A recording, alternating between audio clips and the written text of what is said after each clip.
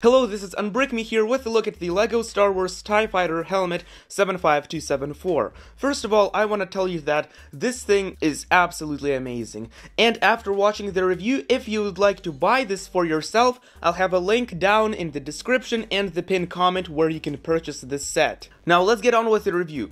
First of all, its front looks absolutely astonishing, especially these two top Imperial logos over here. These are not stickers, these are printed elements, which I absolutely appreciate, especially considering this is an 18+ set. That's right, this set is geared towards adults. I mean, that's insane. LEGO has always been a toy company, and this is something new that they're doing, and it's something that I appreciate a lot. Looking down over here, you will see the two eyes and the nose piece. I really love how these two are shaped. You know, they're using nice building techniques, stuff like that.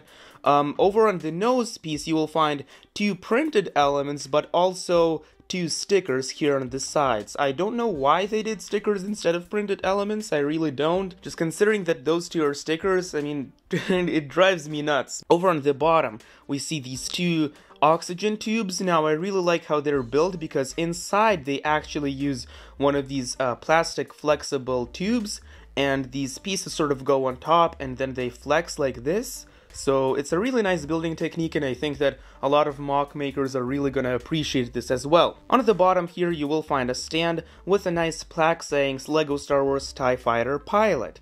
Now, this piece is printed. Just insanity. I really appreciate printed pieces. Come on, no more stickers, especially for the UCS stuff. Come on, let's get this going. Printed stuff only. Alright, so on the sides, I mean, it's not really like anything too special, but I do really like how all these elements sort of create that nice curvature effect. It really is nice. I do wish that they use a lot more snot pieces, studs not on top, but you know, what can you do? It's LEGO, it's always been like this. You know, down the middle of the helmet, I really do appreciate this smooth curvature piece over here because it really does separate the middle part from the helmet, so it does add a lot of depth to the model. And over on the right hand side of the helmet, we will see even more building techniques used over here.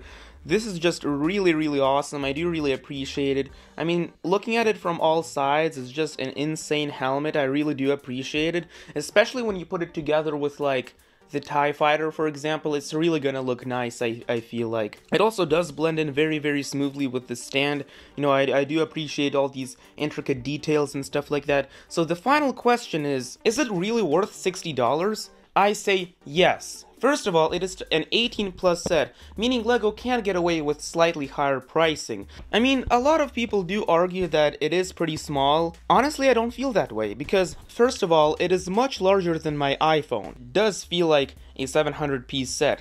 I mean, sure, it's not as big as your average playset, but if you really appreciate all the detailing and stuff and how intricate it looks, it really does give that feeling of awe, and it's gonna be a nice conversation starter if it just sits on your desk. I'd like to say that this set comes with 724 pieces.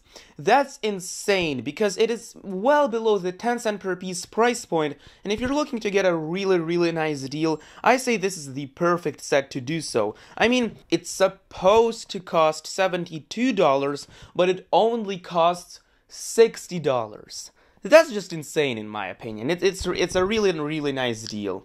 If you'd like to buy this, or the Stormtrooper, or the Boba Fett, I'll have links down in the description and the pinned comment. If you want to see how it stacks up against the Boba Fett and the Stormtrooper, subscribe to my channel right now so you don't miss those reviews. All these helmet sets are actually part of the LEGO 40th anniversary of the Empire Strikes Back movie. This is your Unbrick Me here, and I'll see you in the next one.